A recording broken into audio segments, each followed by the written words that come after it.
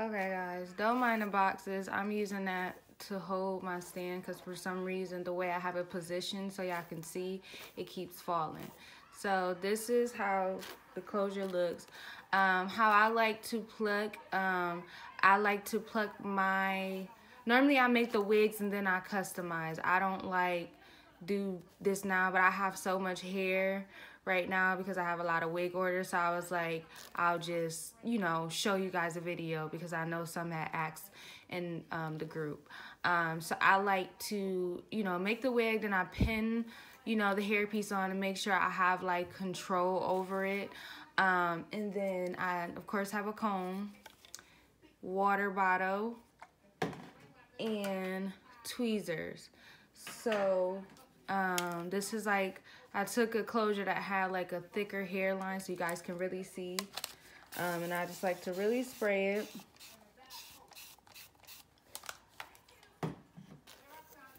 Get it really wet. So this is how it's looking.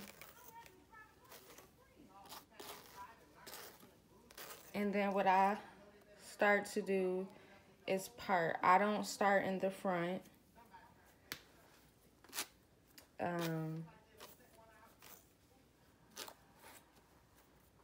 And I've already bleached these knots too.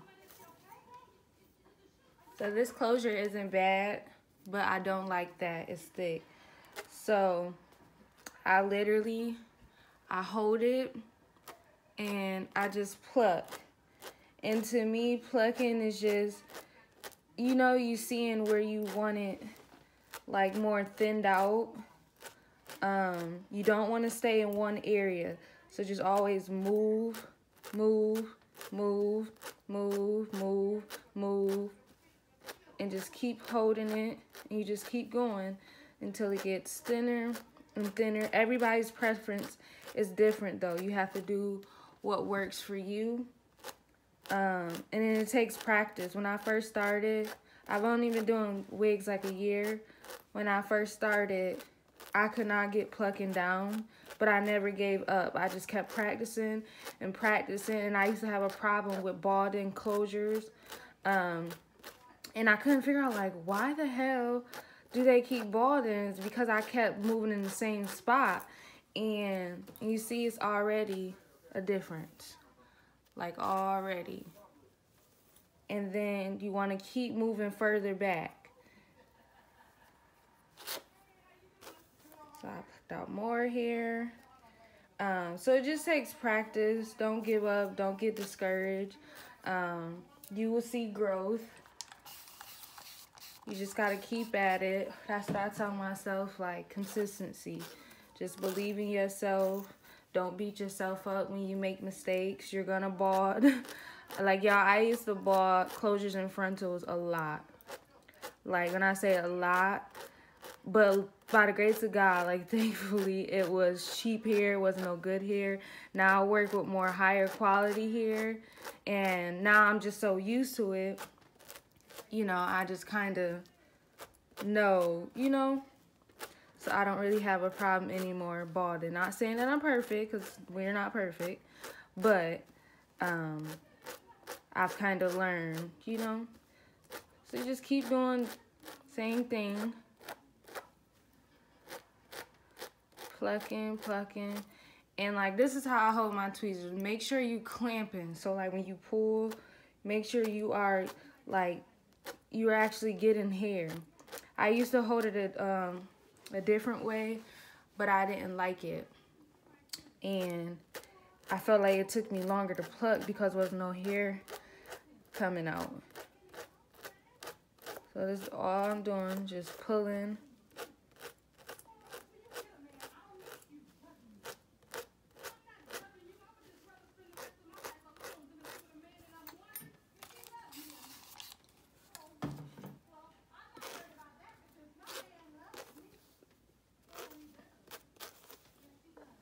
This is how we looking so far.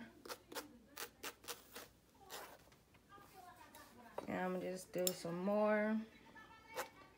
This is some pieces I see. And again, I don't think this closure is bad at all.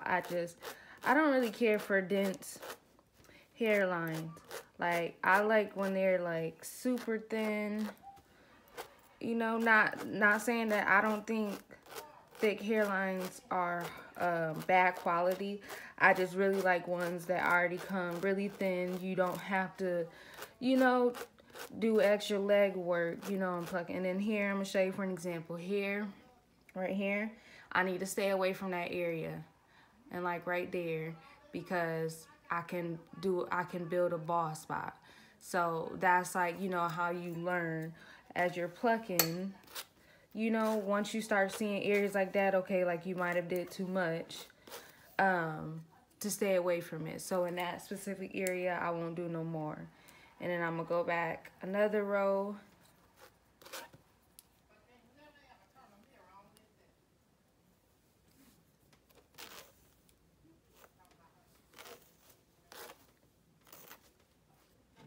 More water.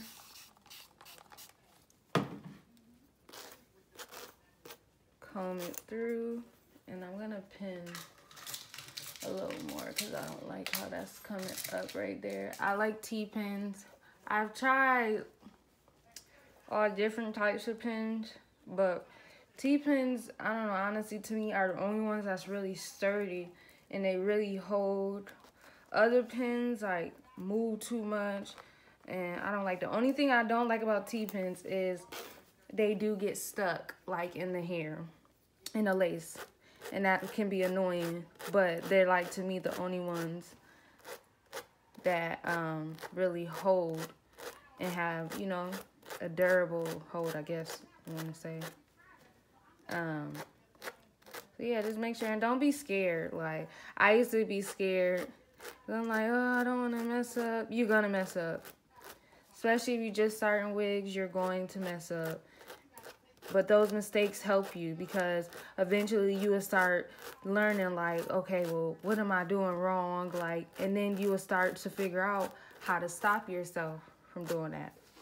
So, again, don't get discouraged.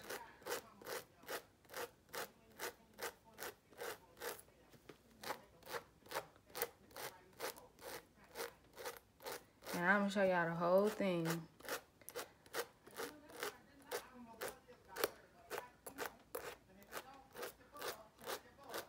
See, and just pulling. Make sure it's tight so you can see how it looks.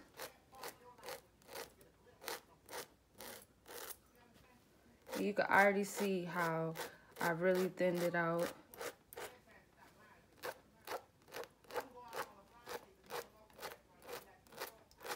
Make sure you're yanking. Another good way to hold it is like this too. I know some people do that. That helps too. I don't really like holding it like that. I feel like it's uncomfortable. But again, everybody's different. You find what works for you.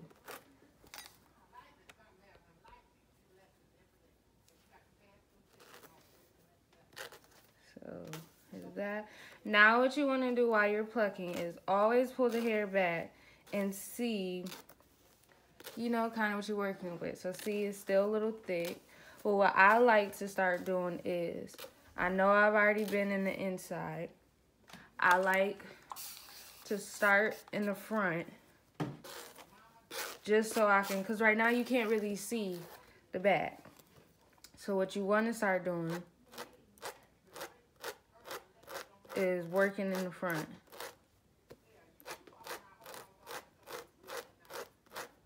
Because yes, you going in the back, but you can't see through the front because the front is still thick. So you see already right there how I thinned that out.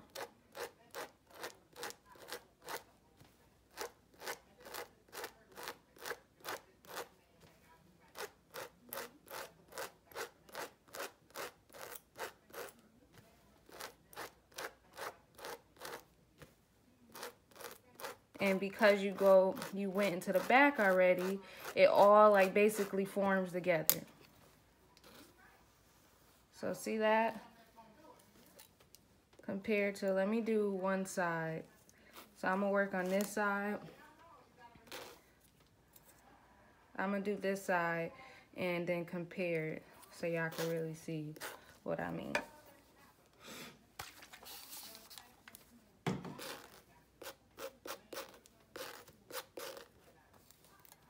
if you have these little flyaways, just pluck them.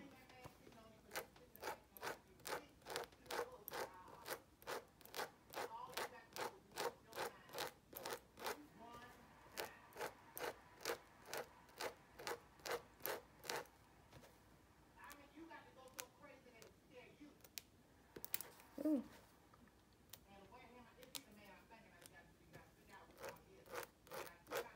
And in this area, be very careful close to where, because if it's a middle part, you don't want to overdo it, because you will like create a bald spot, if that makes sense. So again, be a little light. You don't want to bald it.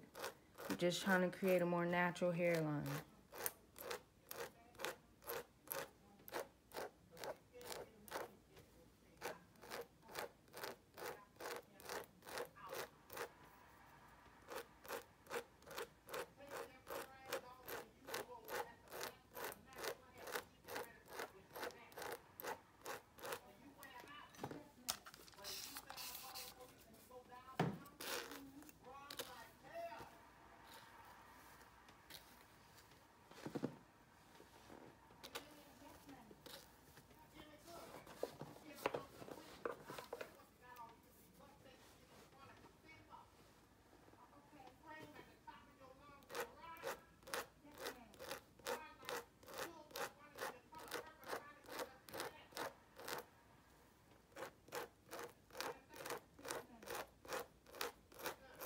And everybody is different. Again, with plucking, like you know what works for you. Everybody has a different way of how they want their wigs to look, like, you know, so you just gotta kind of play around with it. Right here is just too thick to me, and I know y'all might see me staying in one spot, but I'm kind of used to it, so I know not to overdo it. But starting out, especially if you haven't plucked, don't like really stay in one spot.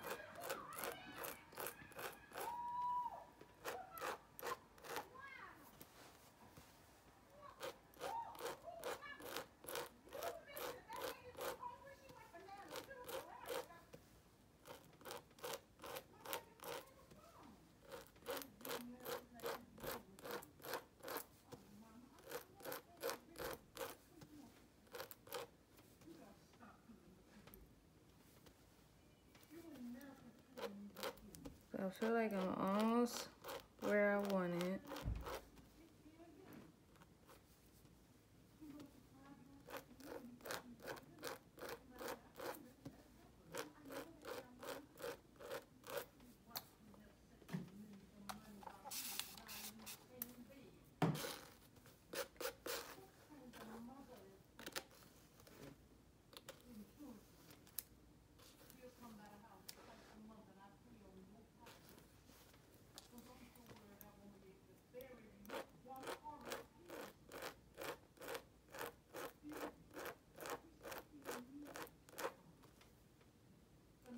And then again, those little flyaways, just pluck them out. That's all I do.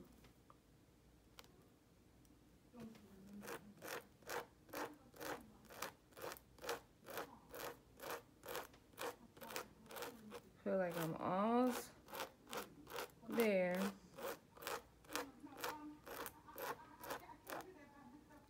And then over here, when it be these here, I be plucking them out too. I don't like them.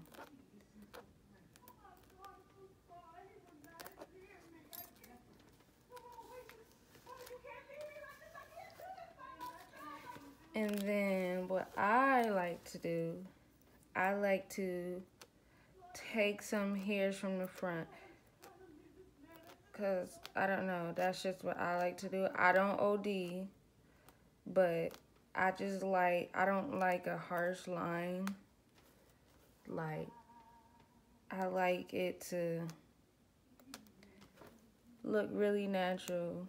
And I'm plucking these flyaways too, because they're annoying.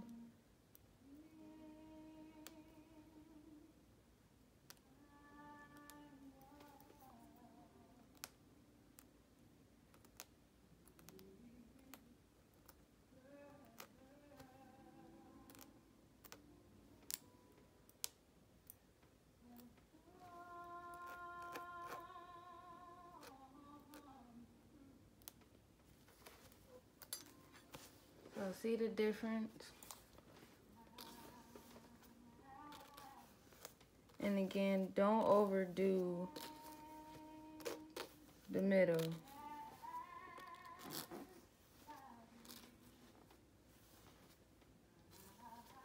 I'm about to...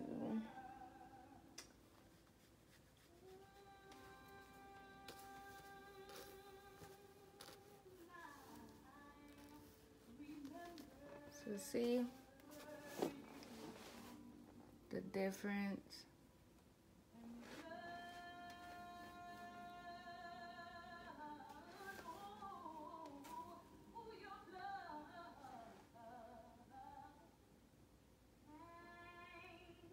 Compared to this side.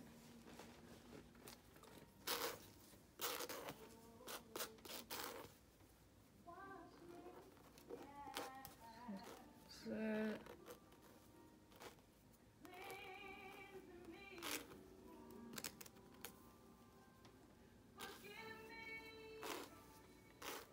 you see how natural that looks? And it's, you know, this customer wants a middle part. So if I were to do a middle part, it's not balded in the middle. It's nicely plucked, like you see.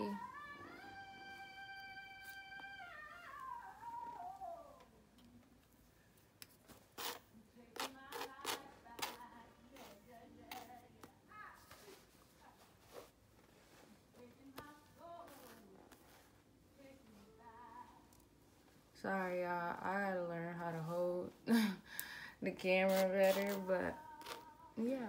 And again, don't do too much in the middle because it looks so ugly when you have like a bald spot in the part. I used to have that problem too. So this is how it should look. And that's the other side. Let me get a little closer.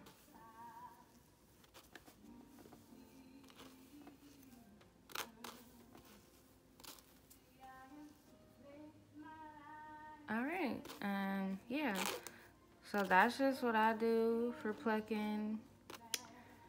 I do things a little differently for frontals. I have frontals, but not natural color, more like 613. Y'all want me to show how I pluck frontals, I can show that too. But yeah, this is how it looks.